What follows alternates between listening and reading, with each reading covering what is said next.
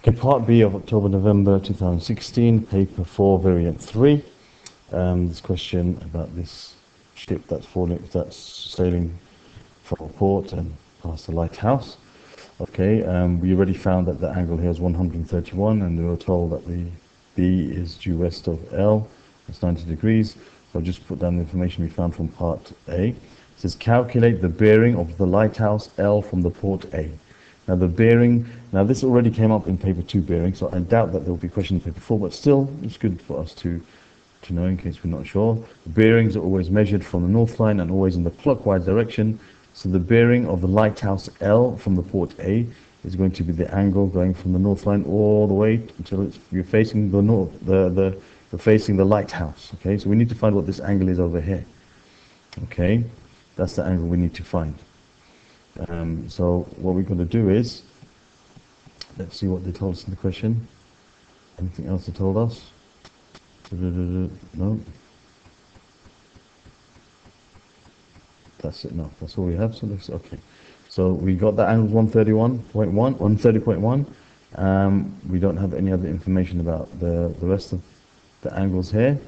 Okay, and we've got to find this angle on this side over here. Okay, so if I think about the whole of this angle, the whole of this angle here.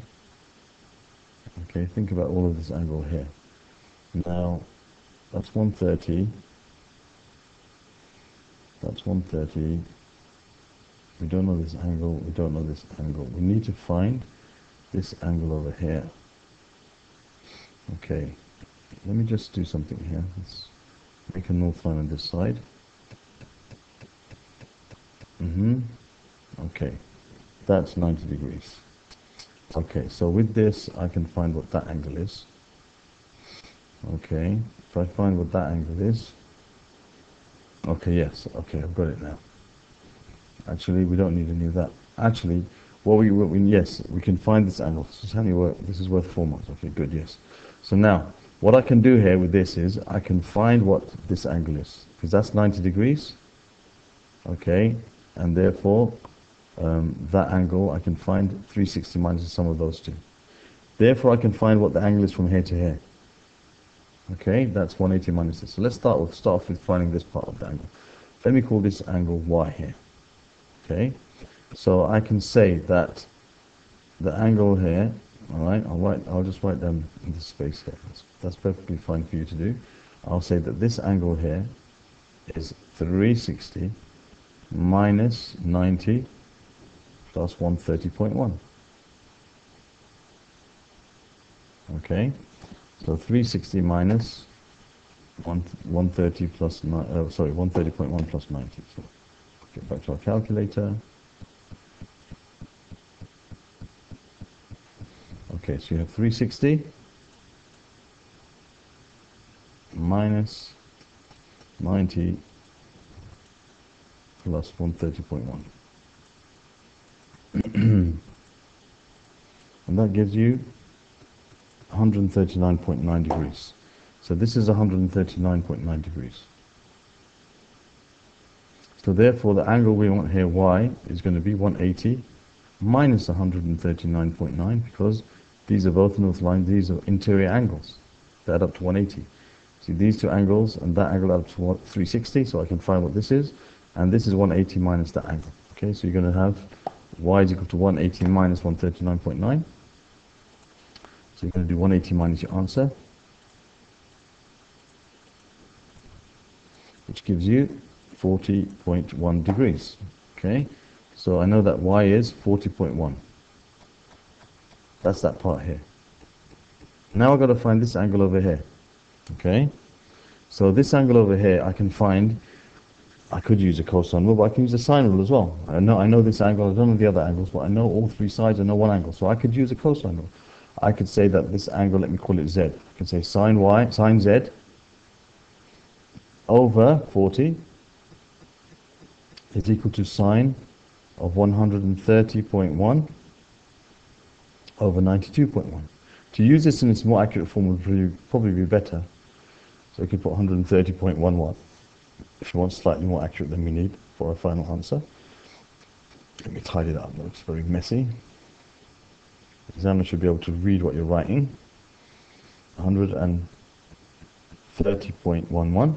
Okay, so we can now say sine of the angle Z is equal to 40, just cross multiplying, times sine 130.11 divided by 92.1, not 9.21, 92.1. So then I can use my calculator and find what that is. So I can just take my calculator, which is down here, and move it out of the way so you can see what's going on. So I'm going to have shift sine, inverse sine. I'll put my fraction again. So 40 times sine 130. I'll put an extra decimal place, that was it was before, and divided by 92.1. 92.1. First shift sine, yes I did. And of course it's still in degree mode, I didn't change that.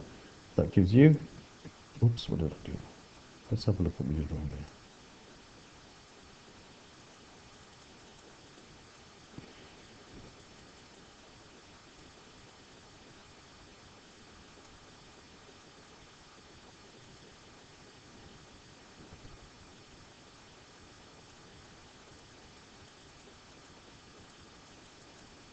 Ah, you see what I did wrong here? I didn't close this bracket here. You've got to be very careful.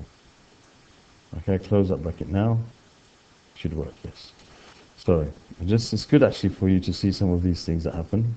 19.40, 19.400. Okay, that gives you 19.4. So Z is 19.4. So this is 19.40.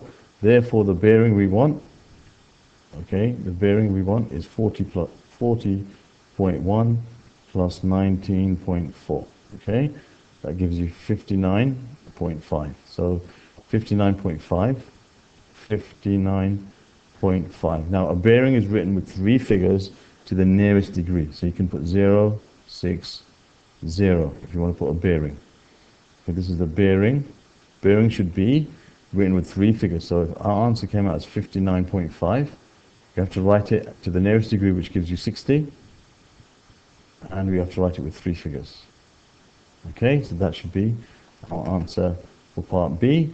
And I will do part C on the next video.